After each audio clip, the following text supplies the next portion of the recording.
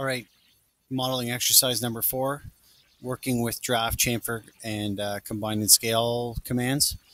So Autodesk.com, products, Fusion 360, learning training tutorials. It's the same website for all of the lessons that have been posted so far.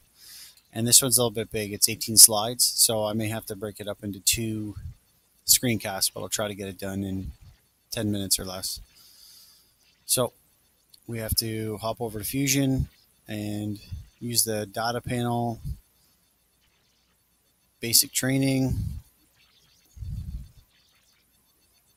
modeling, and we're going to open up the doorstop. Once it's open, we can close the data panel. All right, so we've got 2 sketches, those lines and the base. Turn them both off, you don't really see anything. This is an assignment in metric. So we've opened up that file. Now we're going to extrude these 2 parts of the sketch separately. So E for extrude, click on the half circle, 50 millimeters, and that's a new body. Now expand the sketching and turn the base sketch back on, expand the bodies and turn the original body off. Hit E for extrude again, click on the other half and type in 50. Now if you turn the sketch off and turn both bodies on, you have 2 separate bodies. They're not one combined. Body 5 and body 6.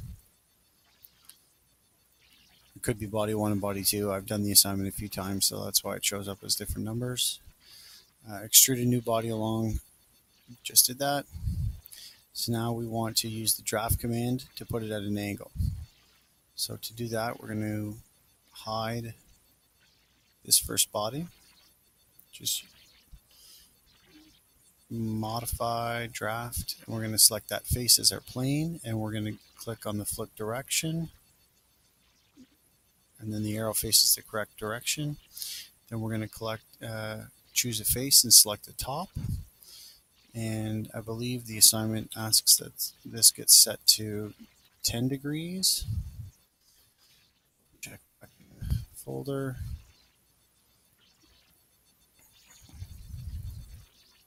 Use 10-degree angle. There we go. So we've got that done. Hit OK. Turn this back on. You can see how it looks with both bodies. So now after that, we're going to use click the OK command to end it, and then expand the bodies and select the bottom and unhide the first. So we have to turn this body on, rotate so that we can see the bottom of it, modify draft. Our plane is right here. Flip the direction again.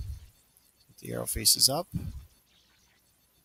Then for selecting the planes, I think what I did wrong earlier when I was using the rib function is you have to click on a face and then hold down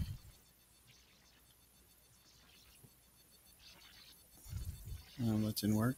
Cancel. Let's try that again. Modify draft, click on this.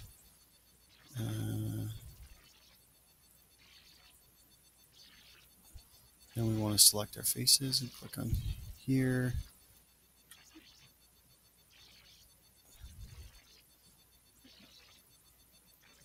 Oh, and it's Control, not Shift. And then it lets you select all 3. That was the same issue I was having with the rib command before. And the angle that we want that set to is 15 degrees. So we're going to come back into the browser and change that to 15. Enter.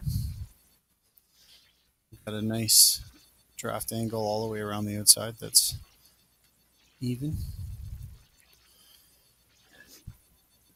Now we want to apply a chamfer to this top line here that you can see highlighted in blue. So we can zoom right in so that we can see it. Modify, chamfer, click on that line. And the equal distance is what is usually highlighted. You want to switch that to distance and angle. So we're going to have it be a 10 millimeter distance and an angle of 35 degrees.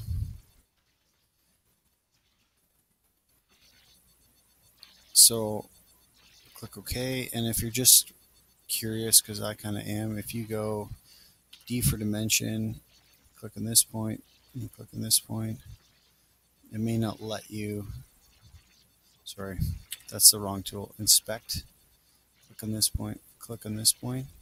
And we have 13 millimeters that way, but in,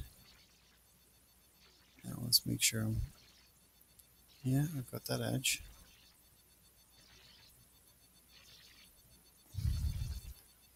It shows us how long it is along this face. What I wanted to measure and know was how far it was going out this way and back down to where it originally was. Anyways, moving on. We have our chamfer complete. 10 millimeters and 35 degrees. Click the OK command. Got that dialed. So next is to use the combine feature to turn two bodies into one. So we still see we have these two bodies. They're separate. 1, 2. So we want to use modify, get out of press pull, modify, and combine. And select the target body. The slide deck suggests that you use, I went too fast. The first extrusion is the target body and the second is the tool body. So first is here and then second is there. Click OK. And we now have two bodies turned into one, which is perfect. Next slide, expand the sketches folder and turn off the base sketch. Apply the inside shell with a thickness of 5 millimeters. This is pretty sweet. So it hollows out the inside and it makes the what's left a perfect 5 millimeter wall thickness. So we go modify, shell. I have both sketches already turned off. What it was suggesting was that you turn that off, and we click on this face. And we want to make sure that we have the arrow going in the correct direction. For now, we're going to type in 5 millimeter, not 500, 5. And you can see what you end up with is a perfectly hollowed out model. Click OK. Back to the slide deck. Expand the sketches folder and turn on the web sketch. Enable the web command to create the support material underneath the model. So we can leave this on a bit of an angle just so we can see our web sketch lines. We're going to go modify, create web, and select our curves. So we've got 1 and control 2, control 3, control 4. And I'm not sure if they're supposed to be 5 millimeters thick. We'll check in the instructions. Yep, symmetric, 5 millimeters thick. Mark sure the web is created in the correct direction. That looks good. Click OK. Just like that, you have a reinforced feature from the underside. This would be perfect for modeling something that you wanted to try 3D printing.